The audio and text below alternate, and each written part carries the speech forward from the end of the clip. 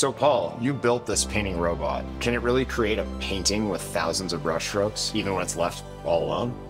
Yeah, Chris, it can. And what you need is to build a robot that's fully automated. To build a fully automated robot and one that can run unattended, and perhaps overnight with that many brushstrokes, the robot needs the ability to exchange jars of paint and a way to wash the brush and dry it between colors as you go along. The first time I tried this, I was so nervous. And then walking in the next morning, I was filled with anxiety and questions. What happened? Did it work? Did it crash in the middle of the night?